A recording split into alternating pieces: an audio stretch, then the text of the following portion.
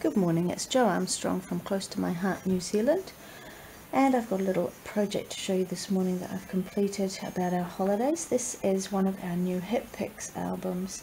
I've decorated it with Skylark papers. I've actually used the Skylark Workshop on the Go kit, and I've used the stamps in there as well. Here's the Skylark papers, and I've used the items from this kit here, the Workshop on the Go kit, which is worth $50.50 New Zealand. Here's the Pics album. It's a little album. It's brilliant for small projects such as this one. What I've done here is I've decorated it with our summer photographs.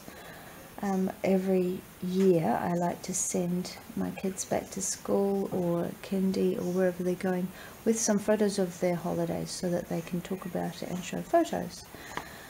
So I've got my Skylark embellishments on the front. I've used my cricket to decorate with the wording. I've used the items from the art booking cartridge to create the embellishment and the writings there. So through the album, very simple layouts. I've just stamped some of the wee dragonflies here, which come from the Workshop on the Go kit. And I've used the other stamps later on in the album as well. Some lovely teal shimmer trim, which is one of our lovely new items in our new catalogue. Some of the book wasn't big enough for what I wanted, so I have done some fold-out pages. That way I can fit more photos in.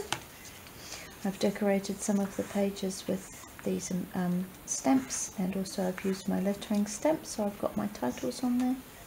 Here are some more fold outs.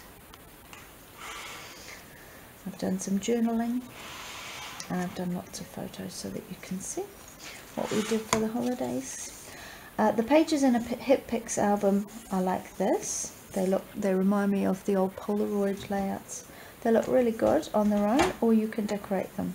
They're this nice daisy white so that you can stamp on them, or of course you can cover them in paper, which I have for a lot of these as well.